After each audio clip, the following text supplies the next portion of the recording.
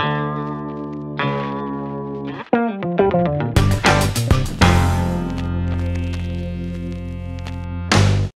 today I'm going to be making a delicious tomato mozzarella panini. Hopefully you've been to a lot of restaurants where they serve these. It's just a nice basic warm panini, mostly just tomatoes and mozzarella, some basil, some olive oil, balsamic vinegar. It's basically all it is. It's nice, warm, delicious, quick and easy. Make it with me. So to start, get a skillet on your stovetop and place it over medium-low heat. Let it warm up a little bit. Then you're going to need to cut the bread for the panini. The recipe I had said to use a French deli roll and just cut it in half. I like sourdough a lot, so I'm just going to cut part of a sourdough off. So I'm going to cut off the end just because I want my pieces flat. And I'll just use this end for dipping.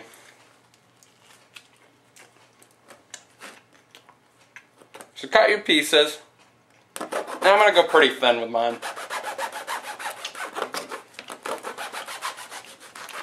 Use the best knives you have. My knives aren't that great. You're also going to need the slice of tomato for this recipe. So take your tomato, take off the stem, and then just slice it. I'm gonna slice it down the middle, and then from there just do thin slivers on each one.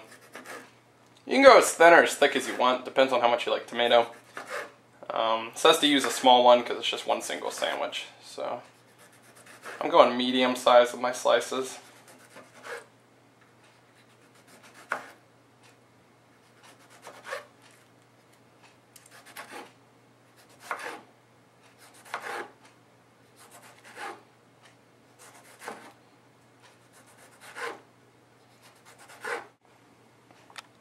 Okay, now let's build our sandwich. So get your 2 slices of bread. I'm going to put mine on the outside so they don't get a lot of the tomato juice yet.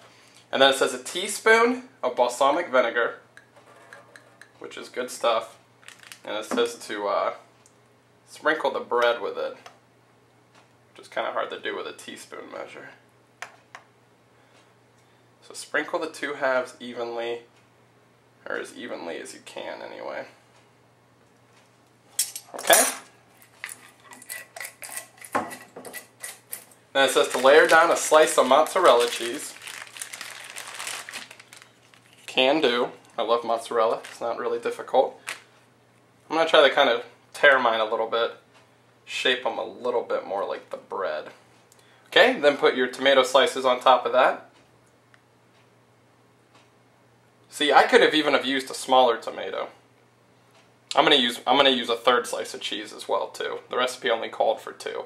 This is more just basic cooking. It's throwing together a sandwich, so you can kind of feel free to do whatever you want. Make it however. All right, there we go. There's our 2nd slice of cheese. You know, baking's something where you kind of have to follow the recipe more exact, but with cooking like this, you can kind of switch it up. Oh, it also called for 4 basil leaves. So get your basil leaves. I'm going to wash mine. Make sure you wash them. Pat them dry.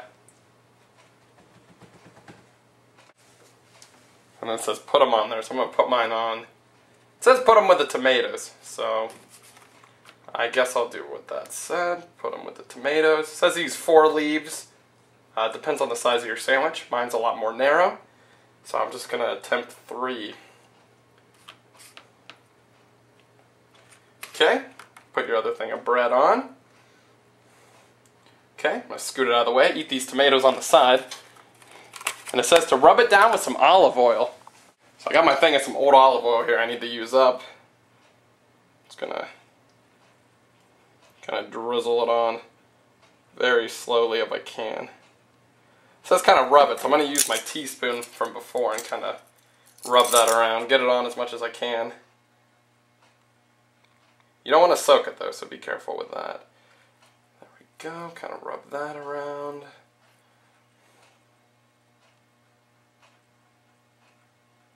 Oh, okay, that's probably a good amount. Okay, I'm going to flip it over. I'm going to rub the other side as well. This is looking really good.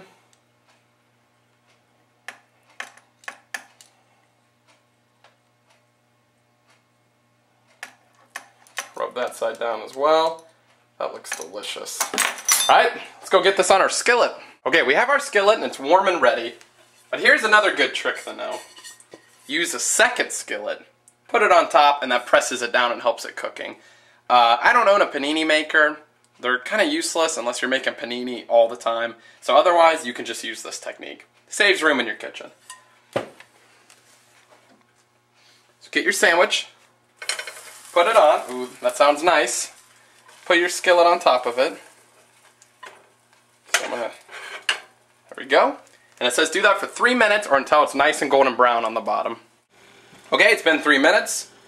So I'm gonna take off our other skillet, the one that was helping press it down. Get our spatula under there.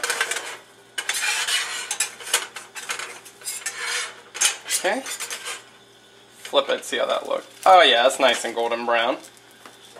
Get your skillet back on it, and just say continue that for another 2 minutes. I'm gonna go 3 minutes just because I don't think I was on the other side as much, and I might even turn it and cook it for another minute. We'll see. Alright, I flipped my panini around a few more times, and it's nice and golden now. So let's try a bite.